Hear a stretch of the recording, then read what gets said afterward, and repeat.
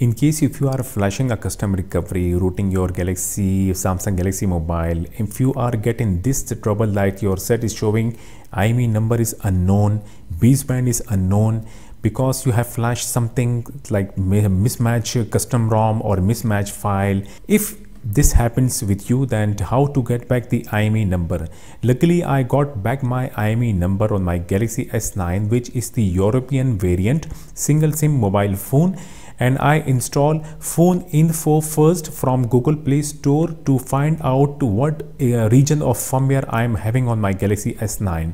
So after using the phone info application, I got to know that my S9 is having the Germany DPT firmware on it, the latest Android 10. So how exactly I got back my IMEI number on my Galaxy S9 will show you in this video. If you are new on my channel, do not forget to subscribe it and click or tap the bell icon. Stay connected with me. In this case, you will see that signals are not coming, the data SIM is not working, and also the set will get reboot in every 4 to 5 minutes. Before applying this procedure, move or save all your internal storage data, because this procedure will format everything. Go to settings, then to accounts, sync your Google account once and then remove it. Also remove the screen lock password. Link provided in my video description. Click the link, this website will get open. You can see that the latest Samsung firmware. In case if your model is not Galaxy S9, if you have any other Samsung model, you must know the model number.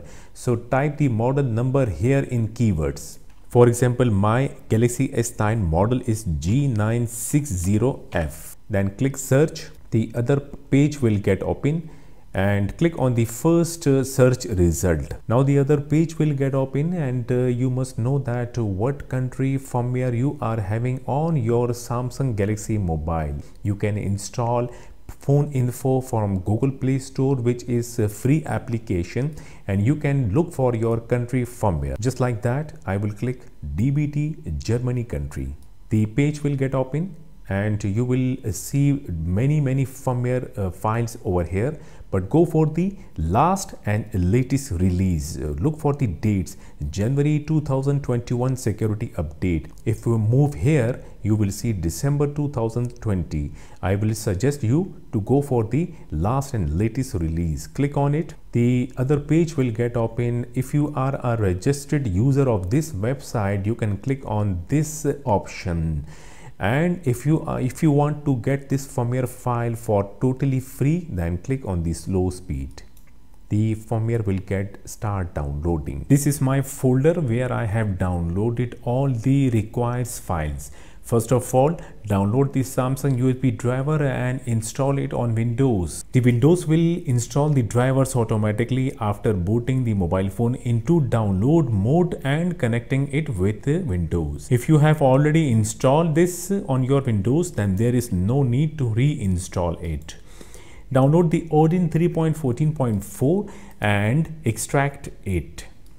S9 firmware file, and must extract it before proceeding the procedure. After extracting the firmware file, double click the extracted folder, and you will see a bunch of files inside in this folder. Go back to the downloaded folder, open the extracted Odin folder and double click the Odin file. Here click OK. Odin will get open. Now first of all, click BL. Go to your downloaded folder where all the firmware files are there. This is my firmware extracted folder. Select the file starting with BL, this one. Click on it and click open. Wait. When you see a check sign, then next turn. Click AP. Same, go to that downloaded extracted folder of firmware and select the file starting from AP. Click here, then click open. This file will take a time, so wait. Finally, Odin booted the AP file. Now the next turn is click on CP. Same, going to that folder, selecting the file starting with from CP, and then click open. So we are having 3 check sign. The last one is click CSC. Same way, go to that folder, select the file starting from CSC, click open. Finally, Odin is ready to start flashing. Moving towards my mobile phone now. Putting mobile phone into download mode. For that, mobile phone must be power off. Press and hold the volume down key first, then Bixby key and along the power key. Hold it, press. Soon you will see the warning screen. Then release all the keys and press the volume up key once to continue. Press volume up key once to lighting up the screen. The Odin mode screen will get appear. Connect the cable with mobile phone. After connecting the cable with mobile phone, the Odin will show the set is connected. This sign means that the set is properly connected. Now click start. The flashing will start. Do not plug any USB device in your computer. Do not play any file or videos or anything. So wait, let the flashing to be completed, then we will continue.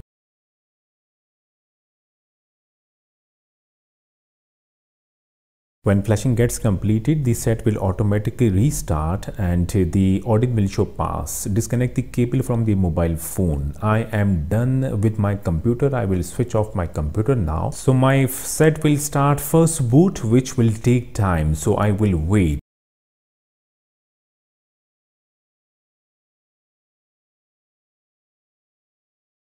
First boot complete, setup screen complete. I will go to the settings of my mobile phone. Then we'll go to the about phone and here we go. We got the IMEI number back and also the baseband. This is the easy way to get the IMEI number back if you are missing it and if you are missing the baseband. Give a thumbs up to my video. Thank you so much. Take care of yourself. We'll see you in next video. Till then, goodbye.